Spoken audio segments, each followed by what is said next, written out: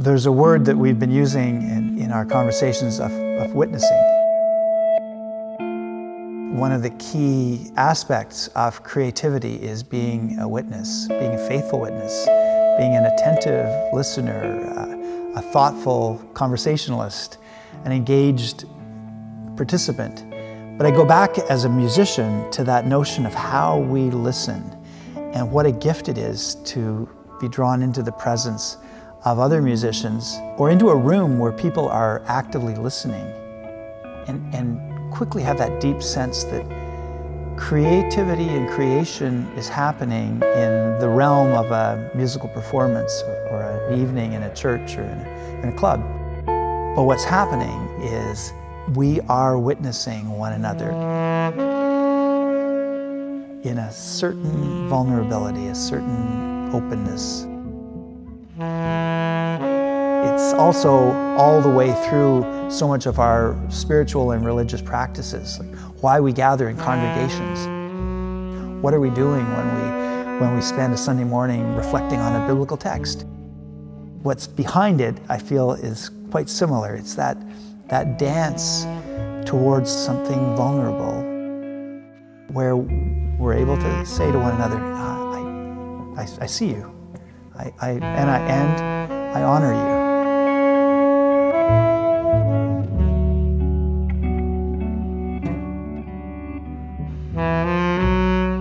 I find in the course of my path in life, constantly being struck by the wonder of the other person.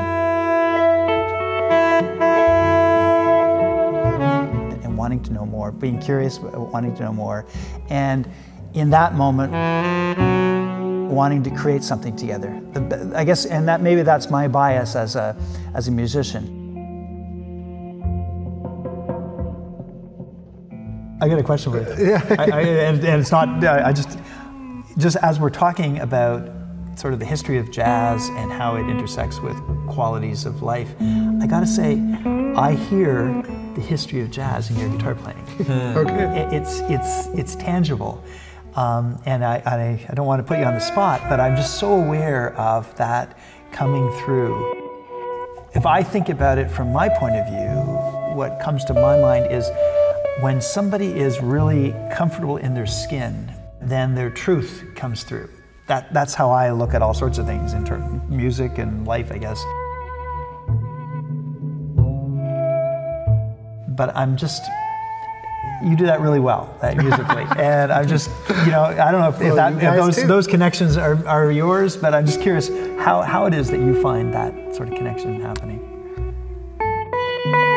I think a long time ago decided not to really separate musics by genre or anything. In my own music,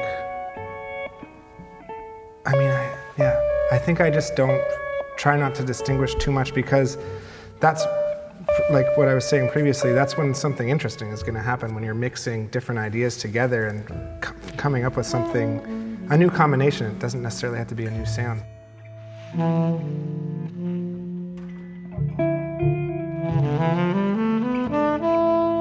You're blending the cultural backgrounds of those musics. Sure, and I also think being musicians, we can only play kind of what we've soaked in over the years.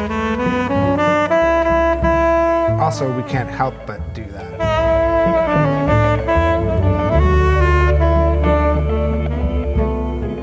All the music that we've listened to is going to mix together, and some people might spend their life only listening to Charlie Parker or Coltrane or something. But I think most people are gonna listen to a bunch of stuff. What comes to mind is that moment when playing music with somebody, if I'm vulnerable enough to let their choices speak deeply to me, I hear even more.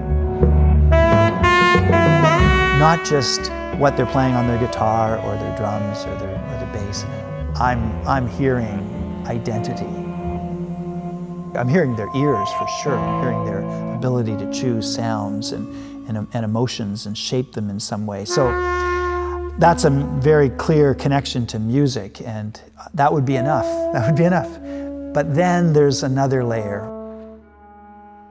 How I hear a social movement in my community.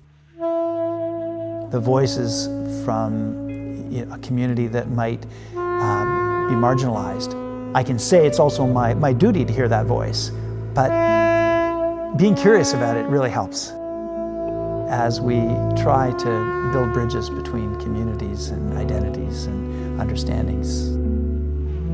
Curiosity is such a rich resource to help us become better and more active listeners.